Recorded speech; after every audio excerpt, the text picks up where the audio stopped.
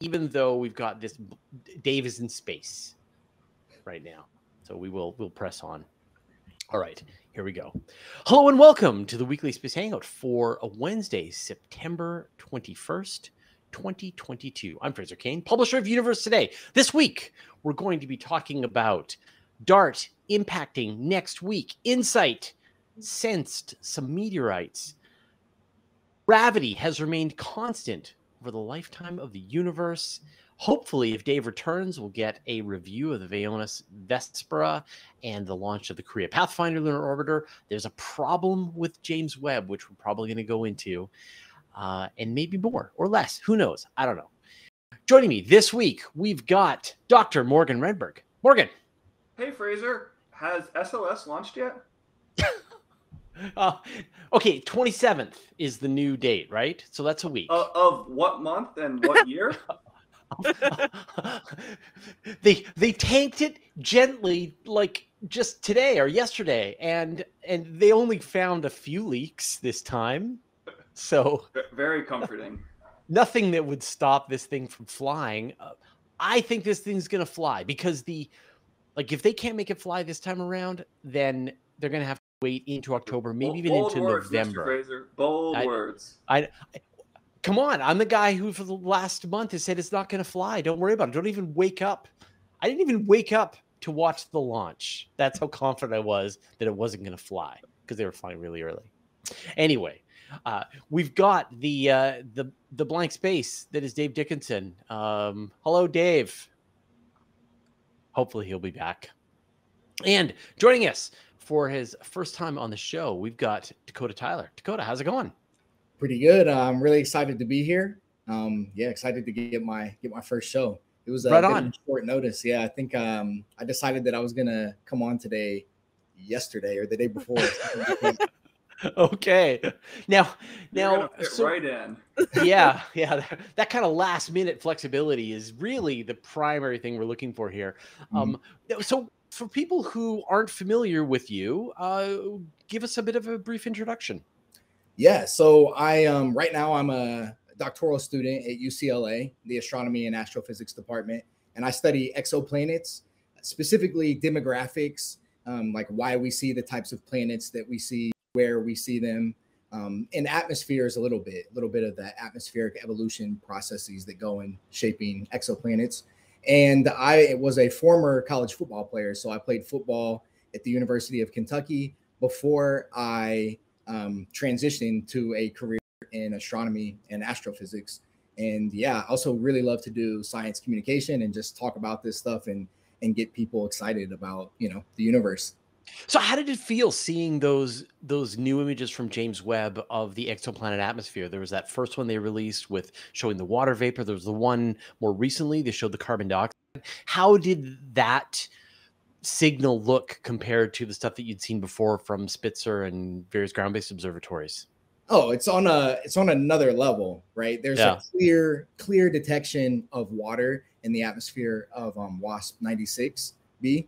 And that's really, for me personally, that's really interesting because when I kind of got into astronomy, what drew me in was this idea of countless exoplanets out there that may be Earth-like or may not be Earth-like. And obviously the exoplanets that James Webb was imaging there are not Earth-like at all or, habitable or anything like that. But being able to detect these sort of fundamental and important molecules in the atmosphere is the next step to being able to kind of constrain what we know about, these various exoplanets. So that was really cool to see. That's awesome. Yeah. And it's so only 2 months into this. It's amazing to think 20 years of observations of exoplanets and their atmospheres. Who knows what we're going to see. So it's pretty amazing to see. Yeah. Hopefully you'll bring those stories to us. All right. Now, before we get into special guests, she's waiting so patiently there. We'll introduce her in a moment. But I want to give a huge shout out and thanks to our good friends at the Weekly Space Hangout crew. They are our friends, our fans, our executive producers. They call the shots. We do what they say. So if you want to join that elite group, go to wshcrew.space and they will give you the hookup and you will be able to really just decide which guests show up on the show, all kinds of ultimate cosmic powers. You definitely want to join that community. All right. Joining us this week, our very special guest, Dr. Moiya McTier. Moiya. Hi, Fraser. I beat you to it. Happy fall. Welcome to the show. Thank you. Welcome back, you mean. Welcome back to the show, but you are not in panelist mode. You are in special guest mode. And why is that? Oh, I am in today's hot seat because I wrote a book. And you had been threatening to write a book, and we didn't believe that you would follow through with it. We thought just another one of Moiya's just random threats. And he's like, "Oh no, I'll do it. I'll write." Yeah, I never book. do any of the things I say I'm going to do. And also, it's so rare for a Weekly Space Hangout alum to write a book. Who does that? Most, exactly. By the way, Dakota, if you haven't already written a book, it's now inevitable. Yeah, you're definitely going to get your PhD, and then you're definitely going to go on to write a book. Go on to write a book. Yeah, those two things are now locked in. The publishers are circling around like vultures. So what is the book about, Moiya? The book is, it has a great title. It's called The Milky Way, an autobiography of our galaxy, because it is the story of our Milky Way galaxy's life, from its birth 13 plus billion years ago to whatever is going to happen to it when the entire universe ends. And also because I can't decide between folklore and astronomy, I never want to do that.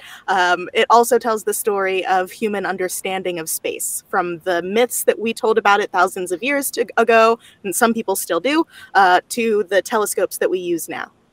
And so what was your process in writing the book? Because like one of the things is the research process. Mm-hmm. And the hope is you're going to find some information that is just not easily Googleable or listenable to during the Weekly Space Hangout. Where did you go for your information? Who did you talk to? I went to Columbia for it. No, I mean, I did my PhD. Yeah, I did my PhD in galaxies stuff, and the Milky Way galaxy and the way that stars move around our home base. And so I knew a lot of the stuff that already I knew I wanted to put into this book. I had an outline of the chapters, kind of roughly following chronologically through the Milky Way's life, since it's chronicling its own story.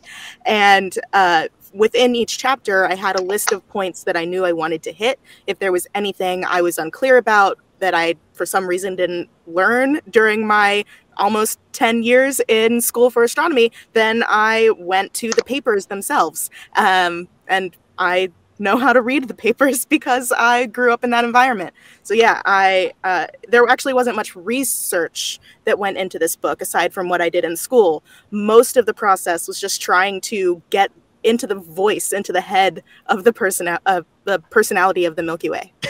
And what is the personality of the Milky Way?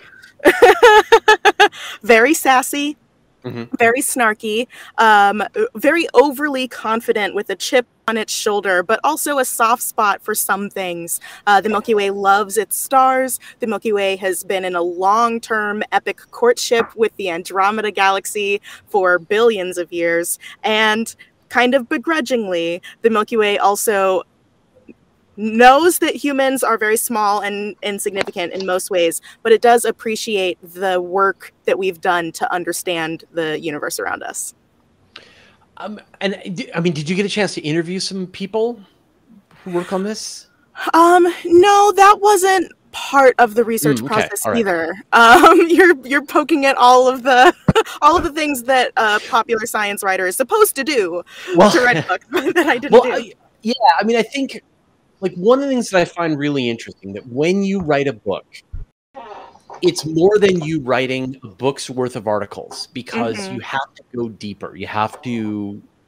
It's almost like you're writing. It's like your doctorate, right? Like you got your PhD because you discovered something about the universe that nobody knew. And this process of writing a book, you're bringing forth a perspective and you're bringing new information that we're not familiar with. So what, I guess, what takeaways do you think, are you hoping that people will bring with them as they think about what you've written? Yeah. The biggest takeaway that I hope people get from it is a shift in their perspective, a shift in their worldview. One of the biggest reasons I wrote this book from the perspective of the Milky Way looking down on us puny humans is that I think humans are too stuck in our own heads. I think we spend too much time thinking about our little issues as if they were a lot more important than they actually are. And I wanted people through this book to tap into maybe a bit of that overview effect that astronauts talk about when they come back. The experience of being able to see all of the Earth at once, it really does change the way you look at the world. Most people aren't going to get into space, though. So if they could get a bit of that from reading this book, then I would be very happy. And what is something about the Milky Way that most people don't know, but you think they should know? Ooh, well, I did put a bit of my own research into this book. My PhD research was about the galactic habitable zone. So where within the Milky Way specifically is what my research on, but more generally, where in a galaxy of this shape do you expect to find the conditions that are good for life like us? That's a big caveat there. We're looking for life like us. And in one of my research papers, I looked at the motion of stars in the center of our galaxy in the spherical, more chaotically moving bulge of stars in the center of our galaxy. I simulated their orbits to figure out how often they would have close stellar encounters with each other. And it's something like 80%, 4/5 of stars have encounters within 1,000 AU every billion years. That's really close. It's really close, and it's really common. I expected it to be less frequent than that, but it wasn't. And so when you're talking about galactic habitable zones, the bulge probably isn't a great place to focus your search. So I included that in the book. But there's a lot of other stuff in here too, like the merger history of the Milky Way. I think a lot of people don't understand that stuff in space moves and interacts with each other. The idea of a galactic merger, I think, is very far from most people's minds. So I made it pretty central to this book. It's central to the Milky Way's character, that in the past, it has merged with other galaxies, and in the process, ripped those galaxies apart, cannibalizing their gas and dust so that it could make its stars. But also, it's very much looking forward to the eventual merger that it will have with the Andromeda galaxy. Does it feel bad about that? Does it feel bad about gobbling up those baby galaxies and it does tearing them to pieces? Yeah, it feels a lot of guilt and shame about that. So one thing I did in this book was turn black holes into a metaphor for mental health issues.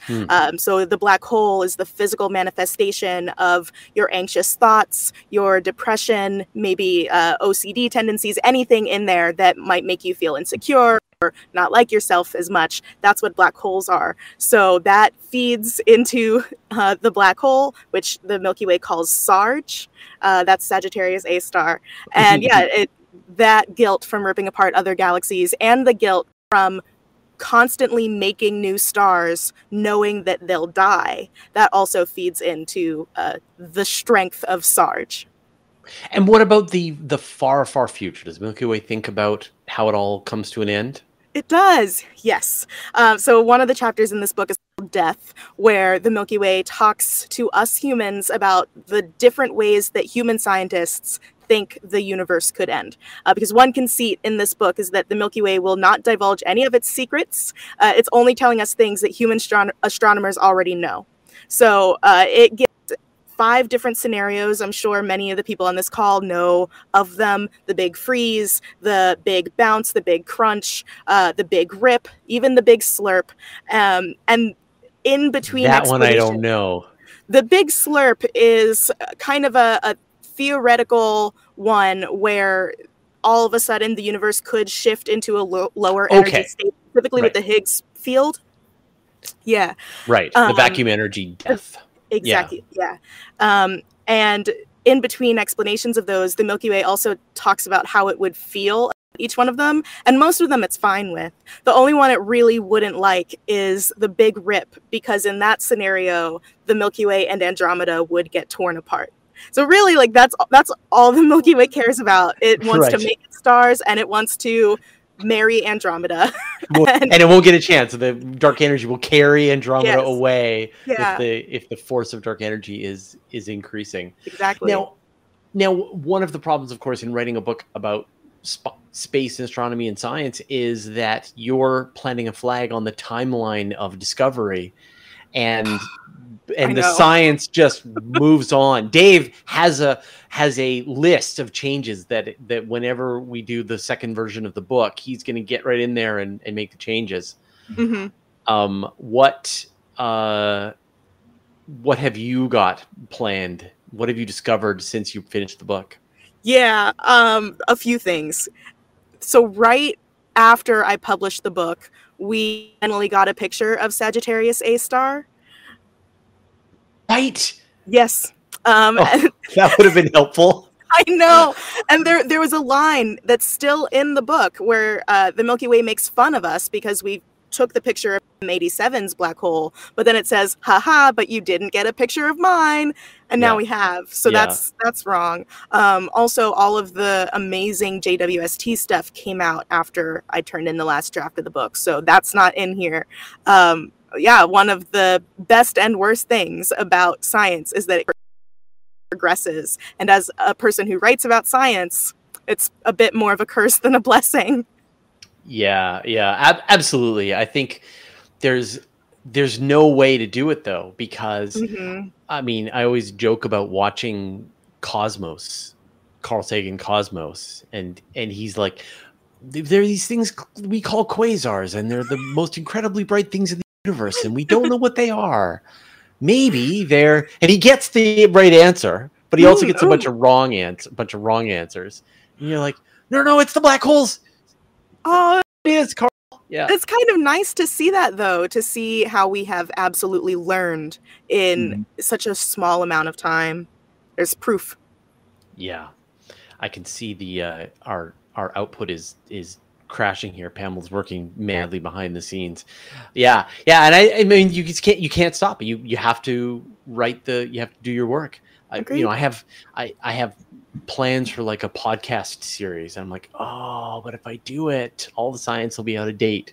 Maybe I wait until the end of the universe. Yeah. Right. This is the thing about content creation in general. If you're going to put out a book or a blog or a YouTube video, like, it's going to be out of date eventually. Yeah. You just have to hope that you're still creating content after it's out of date so you can correct yourself. But on the web, I can edit things. I can update them. Okay, right? Fine. Rub it in our faces, Fraser. Yeah, exactly. Yeah. No trees were harmed in the. Actually, of course, in the book that Dave did, a few trees were harmed in that. So what's next? I'd be interested to know. Have you got another book in you, or did that crush all interest in writing books? No, I had a blast writing this. It was so much fun. I got into my routine of going and getting my Dunkin' iced coffee and making my blanket fort and hiding away from the world while I pretended to be the galaxy. It was so much fun. So I would love to write another book, but in my contract for the first one, there was this line saying I can't propose another book until 6 months after the first one comes out. Which is, I guess, standard for first-time authors because they want to see how this one does, and they want right of first refusal for my next. But I have some ideas. I would love to write an epistolary, so a novel written in the form of letters between the 9 Greek muses, talking about different ways that they've inspired humankind throughout our history. So much bigger push on the mythology side of things. Yeah, well, it would be more of a history of science project. With the mythological lens of it being through these characters' perspectives. Because I would love more information on your world building. I mean, that is I think that science fiction and fantasy needs a harsh dose of, they need to get McTiered. And, and I think, like, that's one of the things that's so wonderful is you bring this deep knowledge, but you also have the creativity and the enjoyment of the science fiction. Like, you're willing to play along, but at least provide some some science. Yeah, I want there to be a solid science foundation. I absolutely love doing the world building for the Milky Way, imagining what the relationships between different galaxies would be like, and maybe even just a small hint at some like galactic politics. That was really fun to get at in this book. Yeah. Well, congratulations. I couldn't be happier for you. It's so great that you got this done and out of the way, and you're ready for more, which, again, I find peculiar, a little unsettling, but fine. You be you. But yeah, congratulations on getting through it. And I hope the book sells 1 million copies. I believe that's what you could expect. Plenty. Yeah, thank you. Be fine. Awesome. Now, did you want to stick around or do you want to head out? I forgot to offer you this, but as our special guest, you get to enjoy the rest of your evening. You can have the rest of the night off. I need to go eat dinner, so I'm going to go do that. All right. Well, Moiya, pleasure to see you. Congratulations. Thank you. And good luck with everything that happens. And we'll see you in the future as a regular panelist, bringing a story that may or may not be Milky Way related. We'll see. Moiya. Now, if people want to, beyond the book, I forgot to mention, what else are you doing so people can follow your stuff? Yes. You can find me on anything at Go Astro Mo. I have a podcast that's all about world building, like you mentioned, Fraser, called Exolore, EXOLORE. And I host a show about mythology for PBS called Fate and Fabled. And speaking of things that need to be McTiered, this past year I consulted a little bit with Disney on a movie that's coming out next year. I can finally tell you what it is. It's a movie called Wish, all about a young girl who wishes upon a star, and I got to tell them how stars work so that they could make the magic in the movie. So you're the science advisor for a Disney movie. Yeah. Yes, That's I next am. level. I That's know. amazing. It's really cool. Thank you. All right. Take care. We'll see you later. Bye. All right. Dave. Yes. Let's talk about the Vespra. You got a chance to try the weird little telescope from Vaonis. Yeah, Vaonis sent me. I'd reviewed their Stellina before, and they just released last week the Vespra, which is a smaller, more compact. It works off the same app. It's a smartphone controlled telescope. Like Unistellar is making one, Stellina is another one, and you control it with your phone. There's no eyepiece on this thing, and it actually it's very good for deep sky imaging. Basically, it's stacking, but it automates the whole process of image stacking and broadcasting them to your phone and observing. And it's kind of interesting. I always think that you can actually get a lot of deep sky images from an urban area. We were still in downtown Norfolk at that point, so I tried it there, and I took it out to a darker site. It's very small and lightweight. The Vespra, unlike the Unistellar or the Stellina telescope, it's one arm. It's a 50 millimeter objective, which is smaller than your old 60 millimeter department store refractor telescopes. But it's interesting. I think it did nearly as good as Stellina. I have a few for a much lower price. Now the thing is, it still comes in kind of pricey, about $2,500. Which the Unistellar Equinox. I mean, if I had $2,500 to throw away, I probably would get a Unistellar Equinox, because there's just a few little factors with the Vaonis telescope. It's a little slow. It's a little bulky. Like I noticed. I tried to image the moon with it, and it went through all the focusing and aligning routines, and then it rejected the observation. And I'm just thinking, I could be on the moon, imaging the moon with like a small swivel refractor in about 10 seconds. So right. That was kind of ironic. But your iPhone connected, sitting in front of your Dobsonian. Yeah. But I really was amazed what it did when I got it up to darker sites. I imaged the Terafid Nebula, and I imaged Andromeda. You could see some of the dust lanes and dark lanes. Wow. And that's only with a 50 millimeter. Yeah, 50 millimeter, about 3 or 4 minutes of, when you have it on an object, it just sits there and it starts stacking. So you start seeing, the longer you stay on the object and image, the more detail you start seeing pulling out of it. I managed to get parts of the Veil Nebula, which I thought was kind of really putting it to its limits. That's usually kind of, it's in Cygnus. It's a long, faint looping nebula that usually I wouldn't go after otherwise. But from a dark site, you could pick out parts of the Veil Nebula, which I thought was kind of cool. Doesn't really do great for planets or the moon, ironically. Right. Yeah. And that's what I think you had written, like, don't use it for the planets or the moon. So, I mean, it's kind of a tricky size, right? That when you think about the kinds of objects that you can shoot astrophotography with, you've got those big bright objects that you went after. You went after Andromeda. You went after the Trifid. I'm sure the rest of the stuff in Sagittarius is going to look great. All the various globular clusters, etc.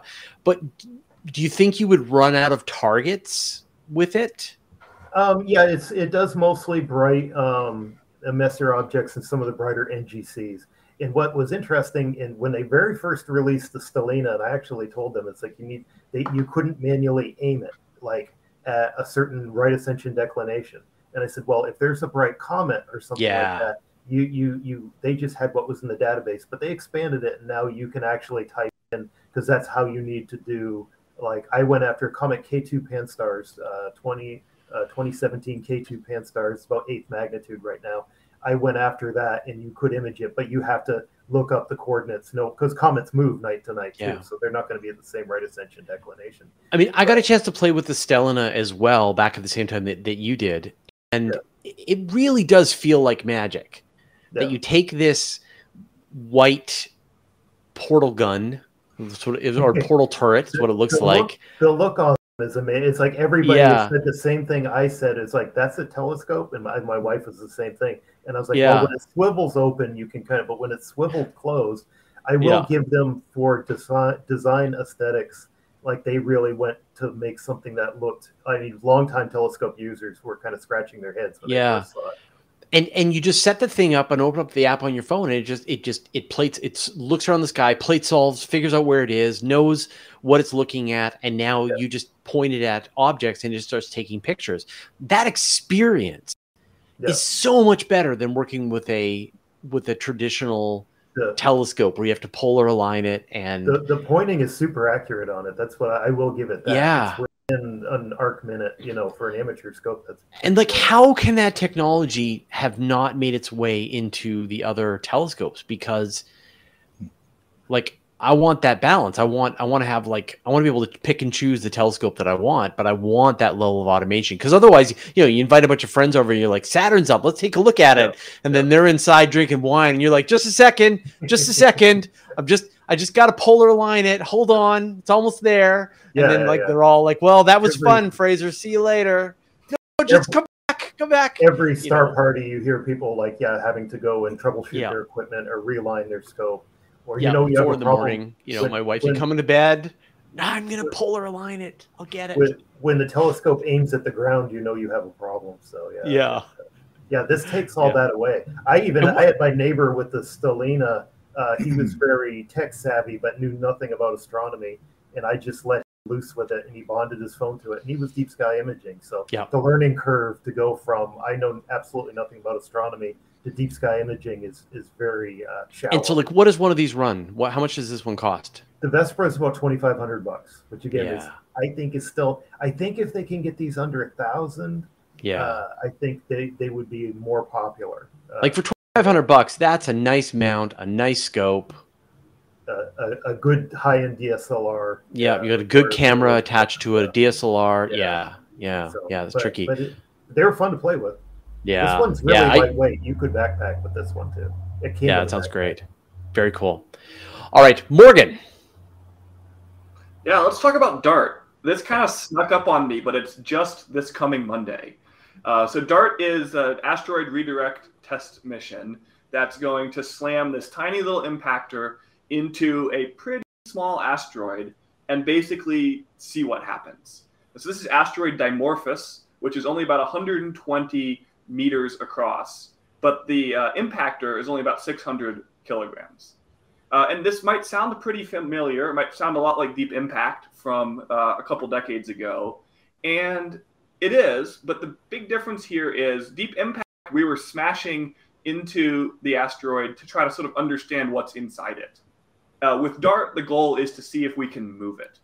And if projections sort of line up, we think that after this impact, we'll see a change in velocity for the asteroid of about 1%. And that'll be enough to change its orbit by a measurable amount. And now you might say, physics is physics. Like, we should know exactly what's going to happen. But we don't, because asteroids are weird things. Especially small asteroids like these. They're probably more like rubble piles than they are single solid objects. And if you've ever tried to throw a rock into a pile of sand, it just kind of won't.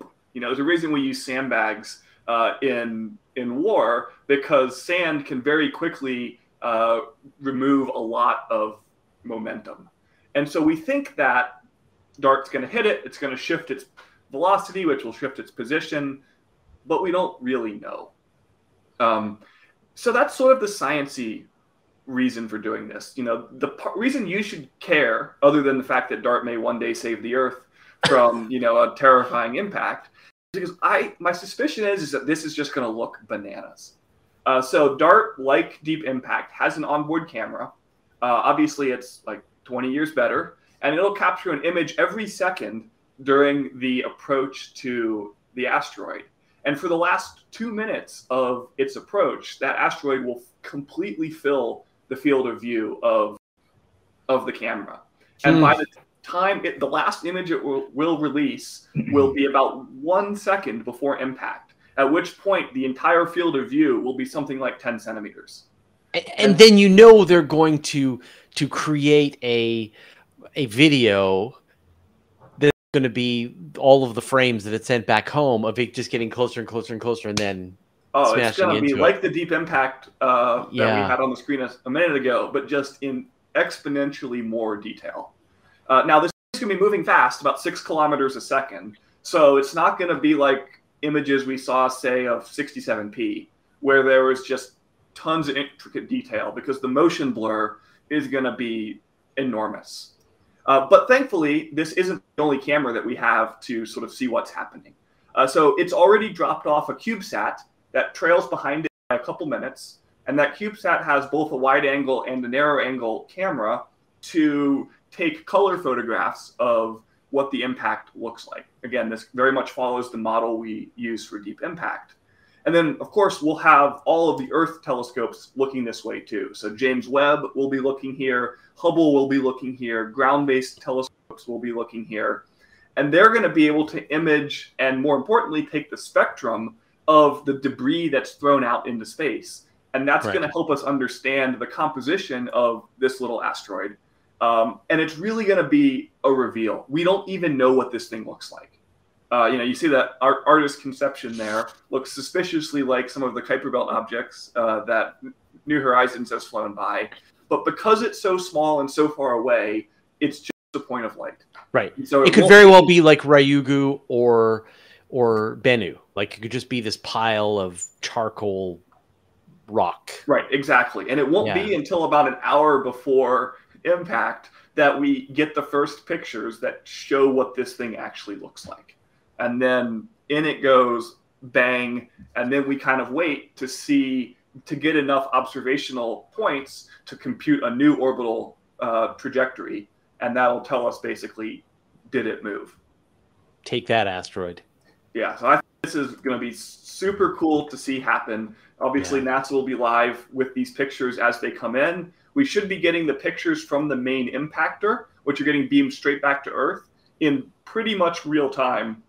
The follow-up images from the CubeSat will take weeks to months to download, because it's going to be, snap, snap, snap, snap, snap.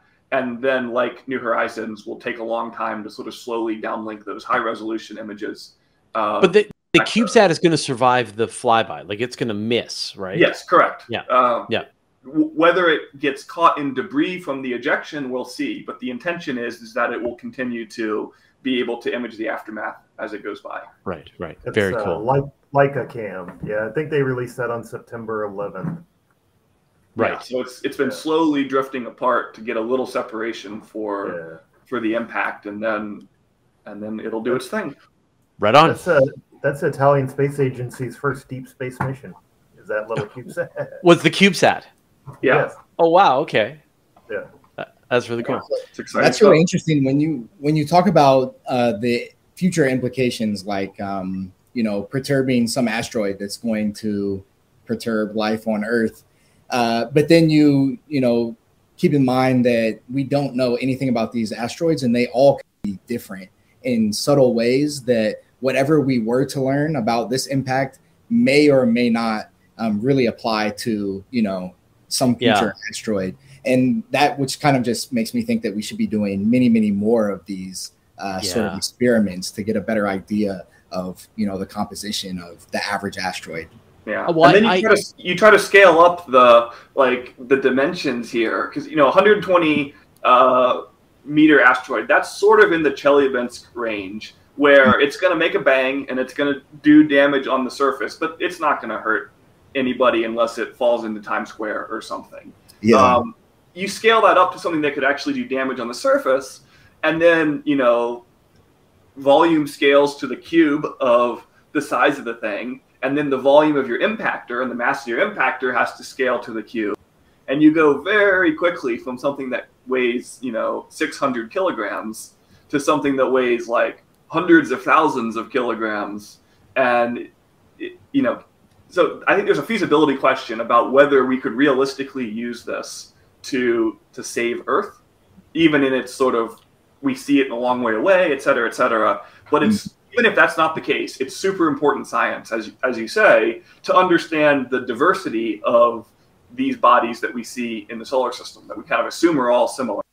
Yeah, there's so with the Artemis launch, which is going to be launching in just a week, I promise. They've got the NEA Scout on board, and this is going to be deploying a solar sail, and it's going to be using the solar sail as a propulsion to reach an asteroid. I forget the exact jumble of numbers and letters that are the asteroid. And you've got a CubeSat with no propellant on board, just a solar sail, and it's going to be able to navigate this asteroid. You can imagine you release 1,000 of those. Each one could go to multiple asteroids, because once it's done with the one asteroid, it still has a full tank of fuel, the sun, and then could just move on to the next asteroid and the next one. And I think Dakota's exactly right. Like, if we get to this point where every asteroid is its own special butterfly, then you kind of, you have to treat each one in its own separate way, because it could impact the Earth in a way that you weren't expecting, and cause damage in levels that you weren't prepared for. And so it's almost a little more unsettling if these are totally different than Bennu and Ryugu, and they're also so different from Eros, and they're also so different from Arikot 67P. Like, everything's different. Then it just shows that we have to understand the whole solar system. All right, Dakota, let's talk about gravity constant after all these years. Okay, cool. So there was a new study by the DES team, that's the Dark Energy Survey, and they confirmed that gravity has been constant throughout the lifetime of the universe. And the reason why that's really important is because it's further confirmation of Einstein's theory of general relativity, which obviously is like revolutionized how we understand the universe, especially from what we understood about Newtonian gravity. So they looked at a series of galaxies, 100 million to be exact, that are about 5 billion light years away. And they looked at that specific location because we know that the acceleration of the universe increased at about 5 billion light years ago. But for the first 5 billion years ago. But for the first 8 billion years, the expansion rate was pretty constant. Of course, we attribute this accelerated expansion to dark energy, which we don't know what it is. But we have come up with these models called the lambda CDM models, which combine this dark energy term lambda with dark matter, which we also don't really know what it is. But we know that the models are really accurate. We just don't, we don't really know what's going on back there. And so a test like this to examine how gravity worked through gravitational lensing of galaxies, 100 million galaxies, about 5 billion light years away, would perhaps, if we found some inconsistency in gravity, allow us to write off, this lambda CDM thing or the dark energy and dark matter, and just say that gravity, has changed over time. And perhaps that is why the expansion of the universe has been accelerated. Do you have a question? Right, yeah. So like this is this idea of the crisis in cosmology, right? That we measure the expansion rate of the universe early on through the cosmic microwave background. You get one number, and then you measure it nowadays, and you get a different number. So would, if gravity wasn't constant, if gravity had been changing throughout the lifetime of the universe, would that fully explain the crisis in cosmology? Would it solve it for people? I'm not sure if it would solve it, but it would, to me, that is a bit more of a tangible answer or direction to go in than then injecting dark energy and saying, oh, well, there's actually this mysterious energy that is like accounting for the majority of what's in this universe that's causing it to we don't know what it is, where it's coming from, why it happened, when it happened. So, well, I mean, solve it, no, but I think it would give us more of a like a tangible kind of direction to So like that's that kind of can of worms that you open it to solve this problem, and then everything else goes downhill. Like, sure, this works, but now like stars don't form at the same rate that they're supposed to, and planets don't form, and galaxies don't hold together, and that's a bad path to go down. And it's better to have the boogeyman of dark energy than it is an unknowable, unpredictable force of the universe. That's a bad place. That's really interesting. I'd never thought about that. Yes, indeed, if the force of gravity has been changing, that would perfectly explain why it seems like the universe is speeding up, because gravity is no longer holding these galaxies together as strong as it could, and now they're able to escape one another. But Morgan's exactly right that not only that, but now galaxies shouldn't hold themselves together That's Moiya's next book. Like that's like sci-fi out the wazoo. Bad place. You know, you think Einstein was wrong? Fine, but here are the implications. Yeah. You know, Einstein will not go down without a fight. Yeah. Well, yeah. I mean, the theory came out in 1915, so it's been over 100 years, and we're still doing, cutting edge experiments that are confirming. And it also does make me feel a little bit more comfortable, all this additional evidence that the laws of physics are not changing over time, because that's sort of like a staple, that we rest on. The universe may die, but at least the laws of physics will remain constant throughout the entire. I mean, that's the bedrock of science. If that's not true, everything we know about physics is out the window. That's like, oh man, you're never going to sleep again. So it really is kind of a monumental observation when you think about it, that they were measuring the gravitational influence of 100 million galaxies 5 billion years ago. Yeah. That's ridiculous. What do you know what instruments they were using to make these observations? So it's a telescope that I'm not actually familiar with. The Cerro Tololo, I may be butchering that pronunciation, Inter-American Observatory. It's a 4-meter telescope, the Victor Blanco telescope. Yes, this isn't a telescope that I use in my research. It's in the Atacama Desert. Yeah, down in Chile. Is that the one that's like a bundle of smaller telescopes mashed together? No, I don't think so. I don't think it's in a. You're thinking of like the WASP. The WASP, the WASP one. I think that area in Chile is where the Vera Rubin is going to be the LSST eventually. Yeah, that same observatory complex. Right. Yeah. But I think this is a gravitational lensing study. Yeah. And so you don't need any like fancy telescope. You used to be able to see far enough back, find those gravitational lenses, and then turn the Einstein crank and hope you get the same answer. I still find it kind of so mind-bending that we don't know what dark matter is, but we can use it as a telescope. Yeah. Right? Yeah. Like there it is. You're looking at this picture right now from Webb. You're seeing gravitational lenses in it, and they're due to dark matter, blobs of dark matter surrounding galaxy clusters that are lensing that information. It's kind of amazing. That is pretty Can were you able to see any exoplanets in that data? Not that I'm aware of. That would be. That's true. But I mean, who knows? Maybe one day. That's. Yeah. Well, the gravitational lens, you never know, right? Like you get factors of like 10,000.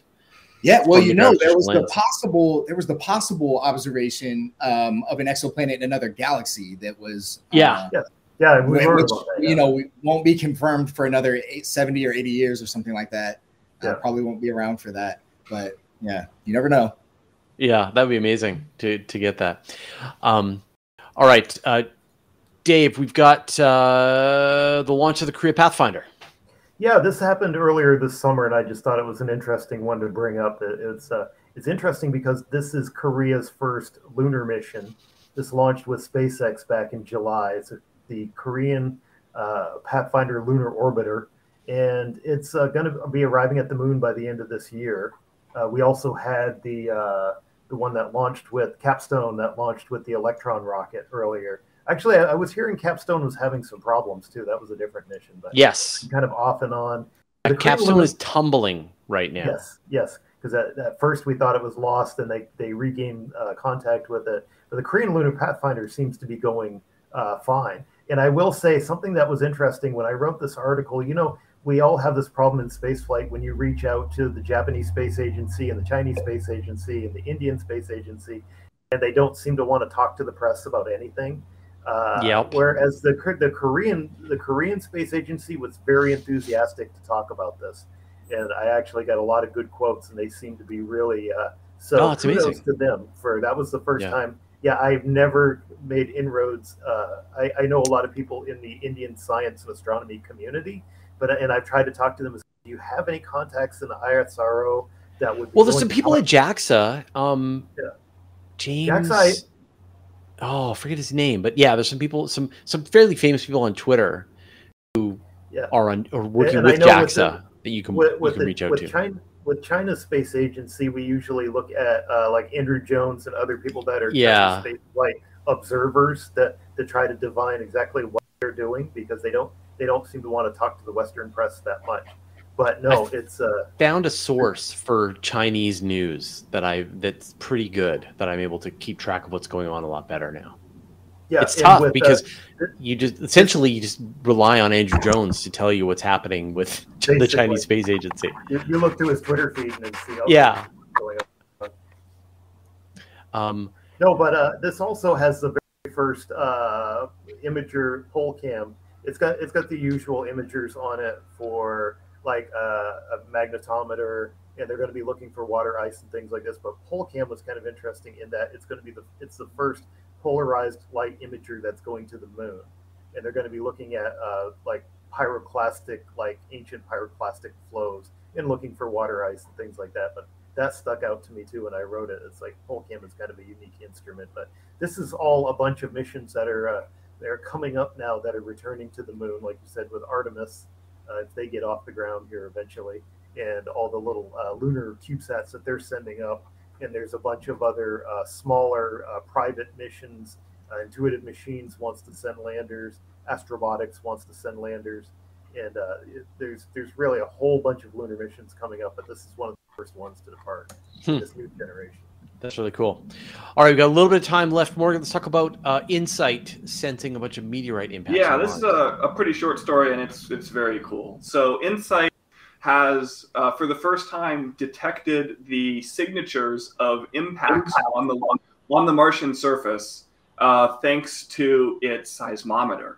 And so, as these meteoroids come down through the atmosphere and smack into the ground, they create earthquakes or Marsquakes around magnitude 2 that InSight's able to pick up. What's even cooler is that it's picked up the sonic signatures of these meteor coming in through the atmosphere as well. So you think about the sonic boom that happens. One of these happened to be close enough to it that it could actually pick up those disturbances transmitted through the atmosphere. And this is something that Martian researchers had been hoping that InSight was able to detect, but it, for whatever reason, just like it wasn't working. And they hadn't heard anything for most of the life of the mission thus far. But finally, they got these 4 detections, and then they worked with the Mars Reconnaissance Orbiter to actually confirm these things. And so they could make guesses based on the seismic waves of where these things were. And then MRO came over with its wide-angle context camera and seeked these things out. And was able to locate them. And then it came back over with the high-rise, ultra detail imager, and take these just beautiful enhanced color photos of these impacts. And this is actually really important stuff, because the rate at which things hit planets in the solar system is the one and only way that we have to estimate the age of things in the solar system beyond the Earth and the Moon. If you have a rock, you can do age dating on that rock. But if you don't have a piece of the thing you're looking at, all you can do is look at the surface, count craters, and estimate the age. And so the better we can understand the rate at which things in the solar system are being bombarded, the more accurately we can estimate their ages. And we've tended to just kind of assume that rate is relatively common throughout the solar system. But the more we can find specifics on one object or another, the more we can dial in. The sad news that kind of accompanied this is that InSight's probably on its last legs. Mm-hmm. It's been accumulating Martian regolith on its solar panels, and that seeing the power really start to decline. And so probably in the foreseeable future, we're not going to have an instance like Spirit or Opportunity because InSight is static, right? It can't move around. So it doesn't have the ability to sort of find good windy positions, to shake off the dust. It's just kind of piling up. And so it's great that InSight was able to make these observations before the end comes, because that end is probably sooner than we'd like to think. Yeah. Yeah, and that's when you get the, like, I'm sure everyone is looking at this right now is going, why don't they just get that dust off the solar panels? And I promise you, compressed air. Yeah, they've thought of that. Yes. Is my answer to you. All right. Well, on that note, I think it's time to wrap things up. So, Morgan, where can people find out more, and what are you working on?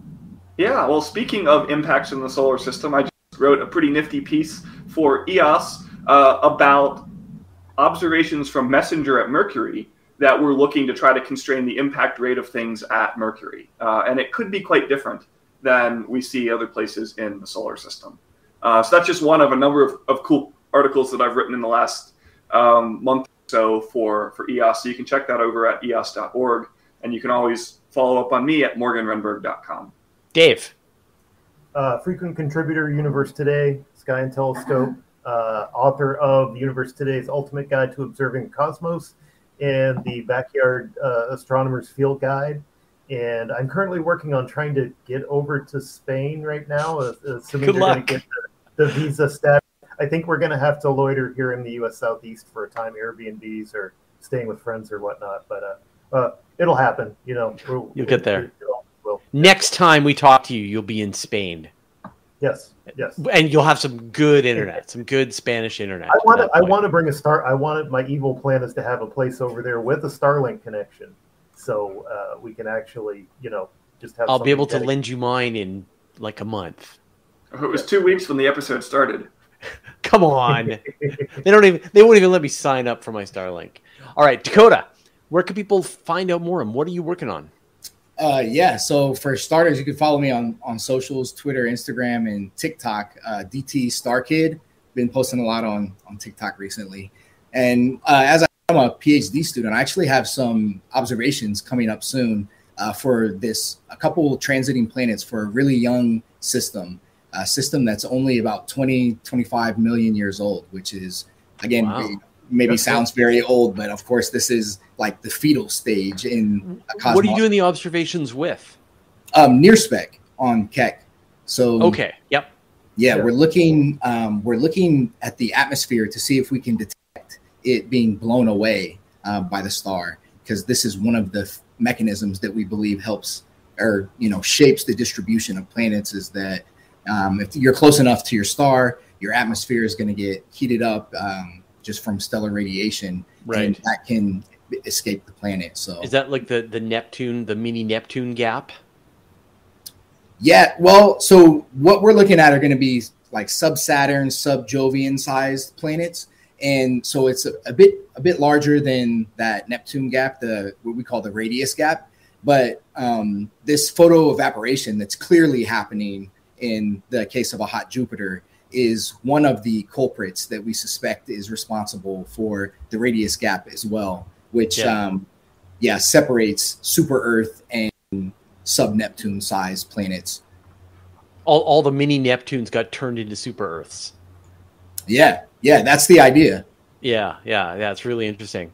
Awesome. And fantastic. Well, thank you so much for joining us today. Welcome aboard and your trial by fire. And so definitely We've got links to all of your work in the show notes. So if people want to find out more, they definitely should. And I'm sure we'll see you again in some combination in the coming months. Thank you so much. Thank you, everyone, for once again hanging out with us for this hour. Thank you to our special guest, Moiya. I hope she has had dinner now. I'm going to do the same.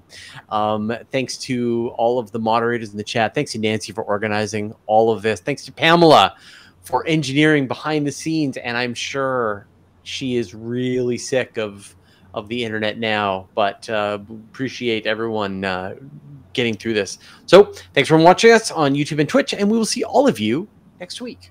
Thanks, everyone.